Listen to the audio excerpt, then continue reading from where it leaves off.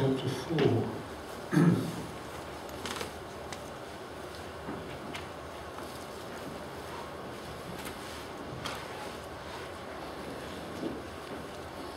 There was a wonderful attraction about Jesus Christ which drew the crowds. There was something about him. And all sorts of people, the educated, the uneducated, the high caste, the low caste, the religious, Pharisees and Sadducees, the tax collectors, the prostitutes, they all came to hear him and to see him. And if you look at Matthew chapter 4, verse 23, you'll read this. Jesus went throughout Galilee, teaching in their synagogues, preaching the good news of the kingdom and healing every disease and sickness among the people. News about him spread all over Syria, and people brought to him all who were ill with various diseases, those suffering severe pain, the demon-possessed, those having seizures and the paralyzed, and he healed them. Large crowds from Galilee, the Decapolis, Jerusalem, Judea, and the region across the Jordan followed him. And then when you finish in Matthew 4, you come to that famous Matthew chapter 5, which is the beatitudes. And chapter 5, verse 1 reads like this, 1 and 2. Now when Jesus saw the crowds, he went up on a mountainside and sat down. His disciples came to him and he began to teach them. Now when Jesus saw the crowds, it's very important to read the Bible in context. He saw the condition of the crowds. He saw they were hopeless and helpless and lost in sin. They were like sheep without a shepherd. They were scattered. There was no one to lead them. And he had compassion on them.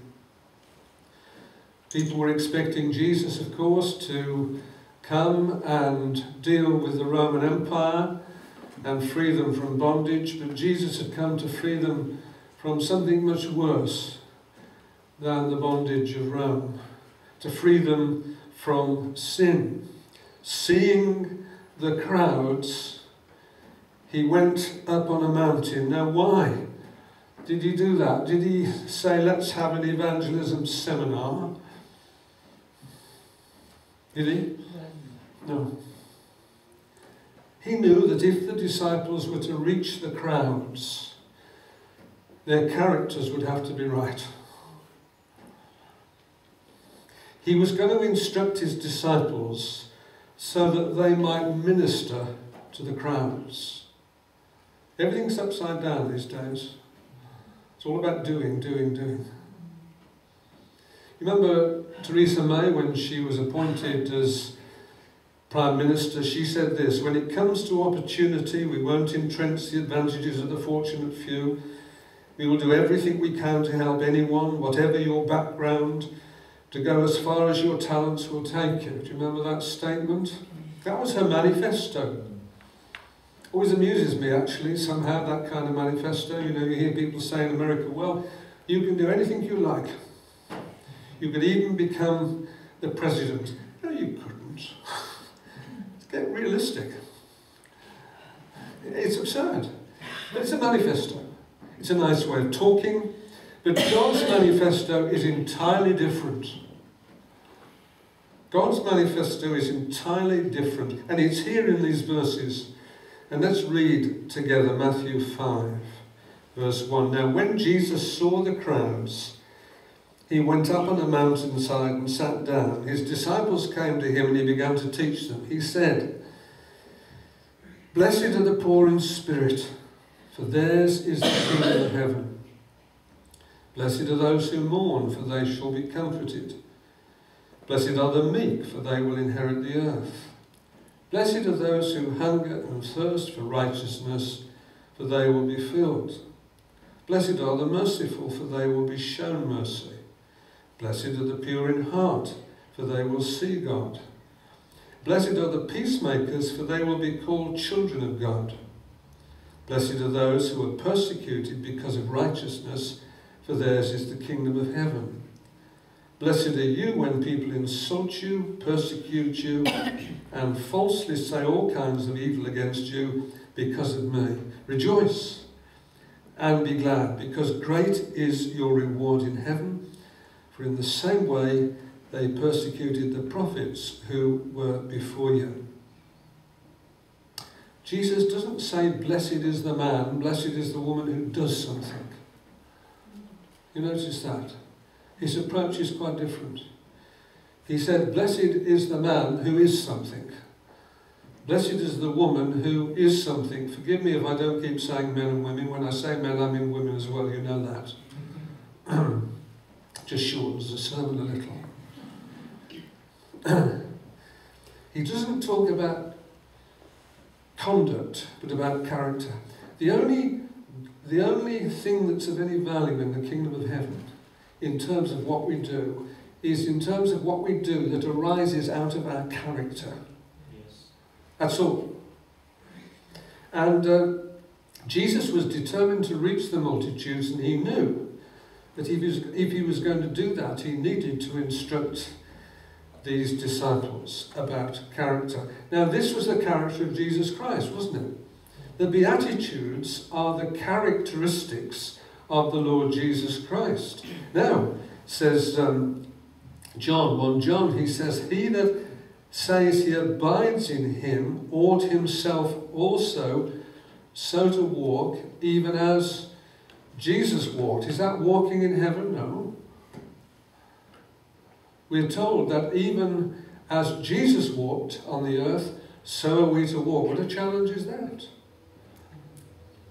Blessed are the poor in spirit, for theirs is the kingdom of heaven. You know that word blessed is the word happy.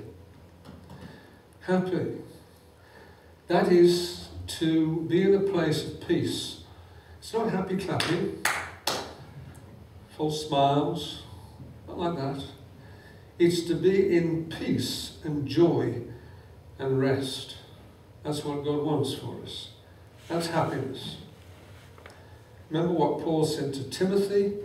He said, according to the glorious gospel of the blessed God, of the happy God, the God who is at perfect peace and rest, wants to give us his perfect peace and rest. When peace, like a river, attendeth my soul, though everything else is going wrong, the world's falling apart around us, and certainly we're not smiling very much, but there's something deep down that is at peace and rest. God offers what men strive to obtain but fail to obtain outside of him. They strive to obtain happiness but never find it except in Jesus Christ. And here's Jesus now looking at the crowds with all the desperate need and saying, now here comes God to bring them this genuine happiness. Blessed are the poor in spirit, for theirs is the kingdom of heaven. Why, Jesus, did you start there? You do realise, of course, that Jesus never speaks in a haphazard way. He speaks in a measured way. He speaks in a logical way. He speaks in an orderly way. These aren't just put together in any order. Blessed are the poor in spirit, for theirs is the kingdom of heaven. And everything else that follows in the Beatitude follows from that, from those that are poor in spirit, because there is no entry into the kingdom of heaven unless we're poor of spirit. Hallelujah. You see, first of all, I'm telling you things you already know. I'm just reminding you of things, that's all. Before God can fill us, we have to become empty. There's got to be an emptiness before there's a filling. There's got to be a death before there's a resurrection. Do you remember Simeon holding Jesus. Remember him saying this? This child is set for the falling and rising of many. Have you fallen yet? Because if you haven't fallen yet, you certainly haven't risen yet. If you haven't come before God in utter poverty of spirit, you certainly are not a candidate for the kingdom of heaven. Sheila's favourite saying, which actually was Martin Luther's saying, was, God can do nothing with a man until a man becomes nothing. He's not talking about being poor, materially speaking. It's about our attitude towards ourselves. What's your attitude towards yourself this morning? See, this is totally contrary to the wisdom of the world. It talks about self-confidence. You can do anything. Self-assertion, self-expression. How often do you hear people say, you've got to believe in yourself? That's man's great problem. Or expressed in the words of that famous song, I did it my way. I've had to take a number of funerals for non-Christians where we have exited to that awful song. I did it my way. Blessed are the poor in spirit, for theirs is the kingdom of heaven. Now, do you remember that lovely hymn written by Wesley? Jesus, lover of my soul, let me to thy bosom fly. Well, this is one verse, and I notice in updated versions they've changed it a bit. They always want to change truth, you know. This is what he said, Thou, O Christ, art all I want. More than all in thee I find. Raise the fallen, cheer the faint, heal the sick and lead the blind. Just and holy is thy name, here it is, I am all unrighteousness. False and full of sin I am, thou art full of grace and truth. Do you find modern choruses singing like this? I don't see it. I'm not saying they're all bad, please, I'm not being an old misery. I see very little of that.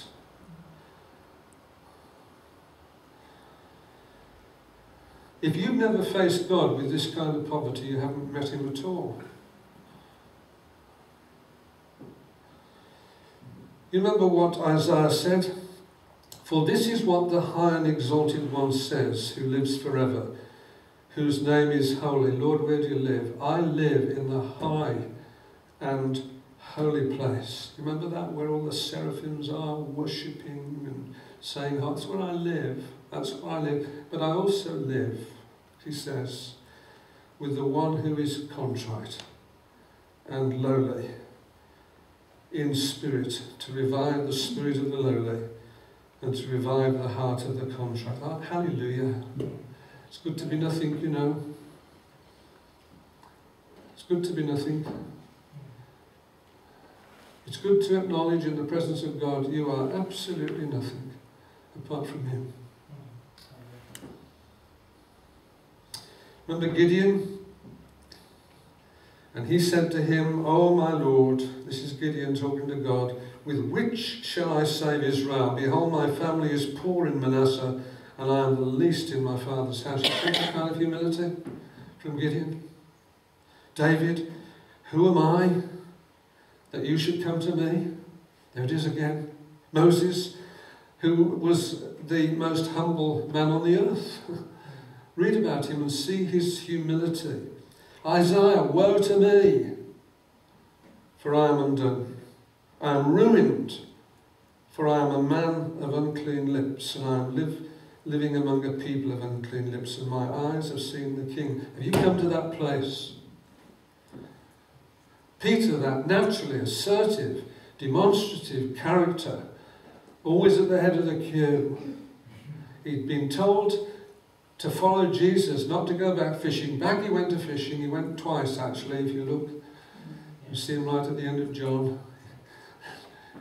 He said he was going to follow him. And even in that state, of disobedience, Jesus comes along with that wonderful miracle, and he catches all that fish, and he says, "Depart from me, O Lord, for I am a sinful man." This is the lowliness I'm talking about. This is the emptying that God brings to men and women. And then Jesus, our prime and wonderful example, he as God becomes a man and says, "I can do nothing of myself." And then he says, and you've already quoted it this morning, Alex, "Come unto me." Now, to me, this is the most remarkable verse, to me, just to me. This is the most remarkable verse in the whole of the Bible. I am stunned by it. I've spoken on it many times in different places. I'm utterly stunned by this. "Come unto me, all you that labour and are heavy laden, and I will give you rest. Take my yoke upon you and learn of me, for I am meek." Is this God speaking? For I am meek, I'm humble, I'm lowly in heart, and you shall find rest unto your souls. You know when God took a bit of dust and made a man, and Adam woke up and saw God, he was totally dependent upon him in utter humility, and then comes along Satan, this great boastful being, this proud one who was not humble, the very antithesis of humility, and came to Adam and Eve, and the humility had gone. That was man's trouble. And Jesus Christ brought back humility by way of example to us. It's an absence of pride, an absence of self-reliance, a consciousness of nothing in the presence of God. How do you feel about yourself? Feeling low? Praise God. I could say all sorts of things. Best be low, and then God will raise you up. Hallelujah. That's the best. Remember that story again, the tax collector and the publican. They come into the temple, and the publican says, "Oh, I thank you, God, I'm not like other men, not like him, not like him." And in comes the tax collector, beating his breast, looking down, and saying, "God, be merciful to me, a sinner." Well, is this just a one-off, this? Is this just to enter the kingdom of heaven or no? God expects from us ongoing humility. Paul said, "I've come to Corinth in weakness and in much trembling." No strutting on a stage as a preacher for him. Not strutting around pretending, this great personality.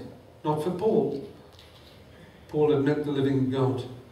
They said of his appearance is weak and his speech contemptible. How would you like that as a preacher? Or anyone? How would you like that? He can't speak properly. It's contemptible. Blessed are those. Blessed are those who are poor in spirit, for theirs is the kingdom of heaven. I'm not going to go through them all this morning, don't worry. Blessed are those who mourn, for they shall be comforted. How can you be happy if you mourn?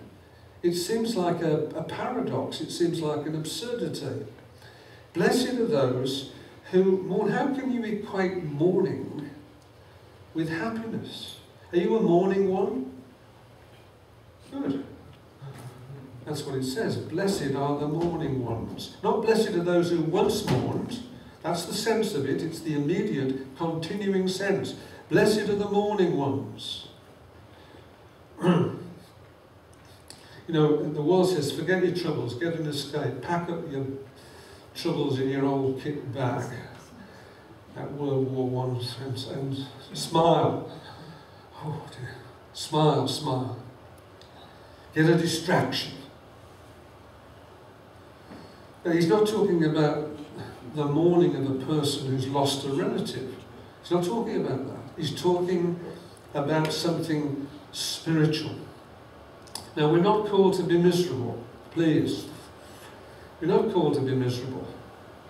We're not called to be walking around with some kind of solemn, long face. nor are we called to be unnecessarily jovial. I believe that. I have to find myself in that sometimes. You know,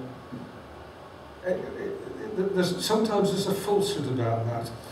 I'm going to ask a question in a moment. Did Jesus ever laugh? Think about it. Think about it in a moment. But Paul is saying, in my flesh dwells no good thing. Do you say that? In my flesh, Lord, I've discovered it. The Holy Spirit has revealed to me that in my flesh there's just putrid, awful things. There's nothing of any value whatever. Any works that I do apart from this character that Jesus is describing is of no value in terms of eternity. Paul talks like this in Romans, not only so, but we ourselves who have the first fruits of the Spirit groan inwardly as we wait eagerly for our adoption to sonship, the redemption. Are you groaning inwardly? Sometimes when you look at yourself. He writes to Timothy and Titus, and he says this, the aged men are to be sober. How about that? They're to be sober, grave, temperate, and the young men to be sober-minded. When did you last hear that from the pulpit? You young men are to be sober-minded. Now, if you're genuinely poor in spirit, inevitably you'll be a morning one. I bet you're glad you came this morning, aren't you? I'm just trying to be real. I'm just trying to be real in the midst of so much falsehood. When you look at the holiness of God and see how short you come of that holiness, you discover your own incompetence to rule yourself, your own unworthiness, your own failure. There is a mourning over sin which is utterly correct, and Jesus said it would happen. But here it is. He will be comforted. Hallelujah. Morning comfort, morning comfort, morning comfort. Is that your life? If it is, praise God. You're totally in line with this teaching. If you love me, says Jesus, you will obey what I command. And I will ask the Father, and he will give you another comforter to be with you forever. The Spirit of truth. The world cannot accept him because it neither sees him nor knows him. But you know him, for he lives with you and will be in you. So I want to encourage us, and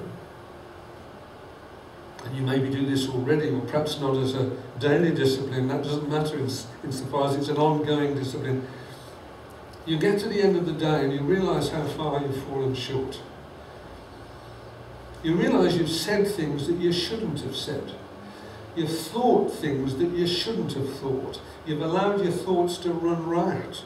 You've reacted to people the way you shouldn't have reacted.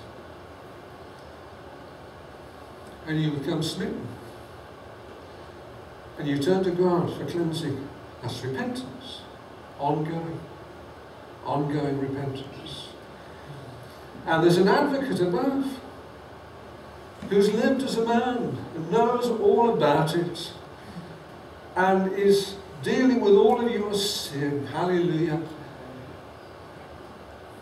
Here's another old hymn, another Wesley hymn. We used to sing the old Wesley hymn, Sheila and I, 25 verses in the fellowship we once were. We used to call them hymns. They were actually a hymn that was called Hymns of Eternal Truth.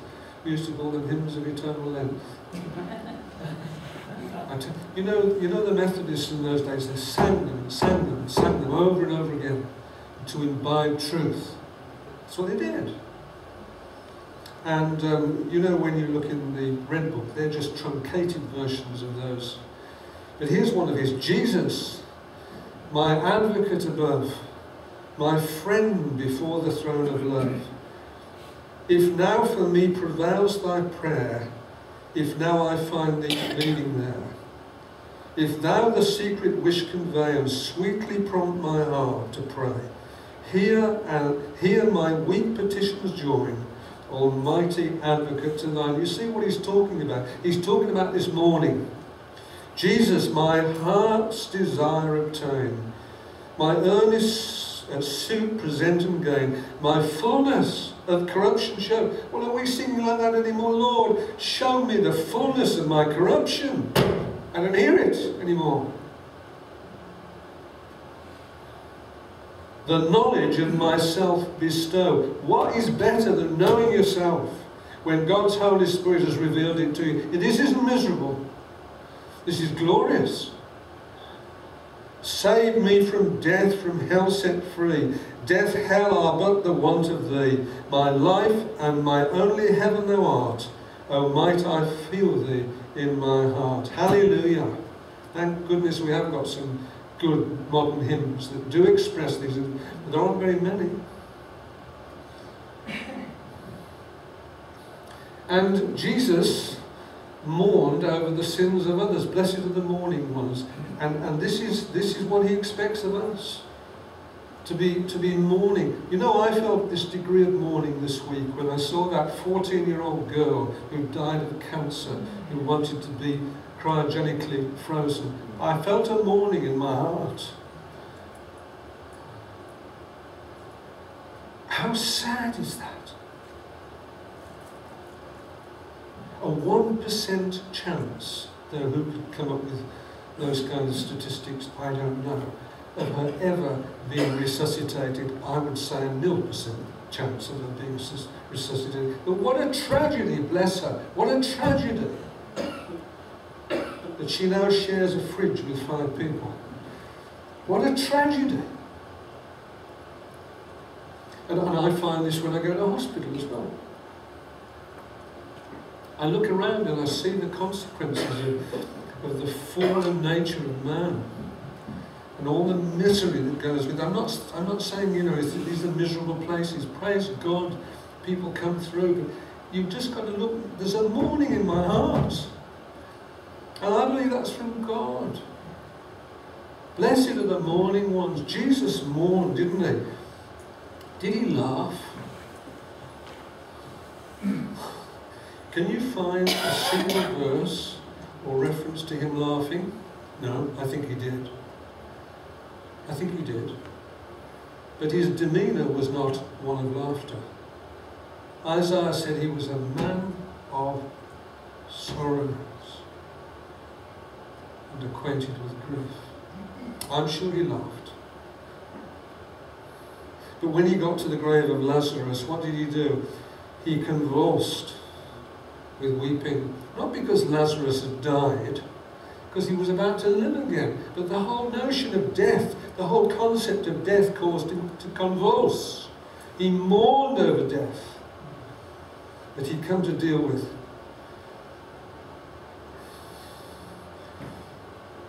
Now, when Jesus saw the crowds, he went up on a mountainside and sat down.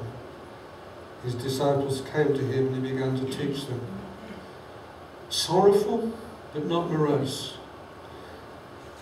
Don't misunderstand what I'm saying this morning. I'm not suggesting we shouldn't laugh. Laughter's good medicine, apparently, from the scriptures we're told, isn't it? I'm not saying we shouldn't laugh. I'm not saying we shouldn't enjoy ourselves. But this was the demeanour of Jesus. Sorrowful, but not morose. Not miserable. Not solemn. In fact, he was the most approachable man on the earth. Wasn't he? Not pious, in sort of pretending to be spiritual. But if ever you've got a problem, you'd have gone to him. Wouldn't you? And finally, blessed are the meek, for they shall inherit the earth. These 2 first Beatitudes lead to this one. Now, these people were waiting for some kind of military deliverance. But notice Jesus, listen, my kingdom's not like that. My kingdom is for those who are meek. They're the ones that will inherit the earth. You remember Abraham and Lot? They'd both done well in the land of Canaan, but there wasn't enough grazing for them. So Abraham said, you take one, you go one way, I'll go the other. That's meekness. And of course old Lot goes off to the place of wickedness, but the grazing's better. Abraham goes to the other place, but God says, actually, you're going to inherit the whole lot. You're going to have the whole lot. Moses, described as the meekest man on the earth. See how he was prepared to humble himself. He could have had all the pleasures of Egypt. Moses, and the writer to Hebrews says, by faith Moses, when he had grown up, refused to be called the son of Pharaoh's daughter, choosing rather to endure ill treatment with the people of God than to enjoy the passing pleasures of sin. Considered the reproach of Christ greater riches than the treasures of Egypt. That's meekness.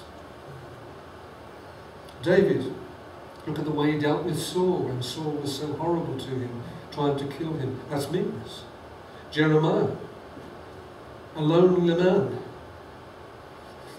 Leonard Ravenhill used to say, I don't know whether you've ever read any of Leonard Ravenhill, but sometimes people would come to him and says, God's called me as a prophet. He used to say, you better get yourself an insurance policy, life insurance policy. These prophets spoke truth and they were alone much of the time. They were criticised, they were condemned. But what a man he was. What a humble and meek man he was. And Jesus, I just read that verse to you, take my yoke upon you and learn from me, for I am gentle. On the cross, I remember when I was a boy reading Campbell Morgan, and he described this as strength under control. I like that. He was oppressed, treated harshly, yet he never said a word. He was led like a lamb to the slaughter, and as a sheep is silent before his shearers, he did not open his mouth. What about that for meekness? From the Son of God himself. Philippians 2, who being in the very nature of God, did not consider equality with God something to be used for his advantage. What about that meekness from the Son of God? Now meekness is not being weak or always in the background, nice and quiet. You know, one who compromises, let's all agree for the sake of peace. That's not meekness. Meekness is great strength and authority and power under control. Hallelujah. That's what it is. Pride has to go. The meek are not proud of themselves and their achievements. They know they've got no rights. A preacher friend of mine, a very gracious man, said to me, this man preaches all over the world, but he said sometimes he'd get a letter pointing out all his faults. Though why, he's a lovely man. But that's what happens sometimes. He would read the letter and he would say to himself, no, it's much worse than you're saying. That's the best you can do. No, if only you knew, I'm much worse than that. See, that's meekness. That's meekness. Doesn't retaliate. Doesn't demand its rights. Doesn't defend itself. Let's face it, sometimes we defend ourselves, don't we? We do. There's that in us which defends ourselves. I look back at my life earlier on and I was forever defending myself. That's not meekness. Jesus did not defend himself. Let this mind be in you, which was also in Christ Jesus. Now finally, he says, such a man, such a woman inherits the earth now. For all things are ours. That's what he says. And there's a time in the future when we shall inherit the earth as we sit with Christ Jesus. Hallelujah. Let me just read this scripture and I'll close here. As having nothing but possessing all things, says Paul. In Corinthians he says, whether Paul or Apollos, or Cephas, or the world, or life, or death, or the present or the future, all of them belong to you. In Romans, those who are led by the Spirit of God are the children of God. The Spirit you received does not make you slaves so that you live in fear again. Rather, the Spirit you received brought about your adoption to sonship, and by him we cry, Abba, Father. The Spirit testifies with our spirit that we are God's children. Now, if we are children, then we are heirs, heirs of God, and co-heirs with Christ, if indeed we share in his sufferings, in order that we may also share in his glory. Blessed are the meek, for they shall inherit the earth. Brothers and sisters, let's examine ourselves. Let's not hide anything. Let's come before God and just ask him, like in the words of that hymn, Lord, just show us. Show us, Lord. We want, Lord, to live in this way. We understand, Lord, how should we ever reach anyone unless we display the character of Jesus Christ? How will he be attractive to men unless he be attractive in us, Lord, in some measure? Teach us, Lord, to examine ourselves. Lord, teach us what it is to be poor in spirit, to mourn, to be meek. Let this mind be in us, Lord, which was also in Christ Jesus, we ask, for your sake and the sake of the gospel. Amen. Amen.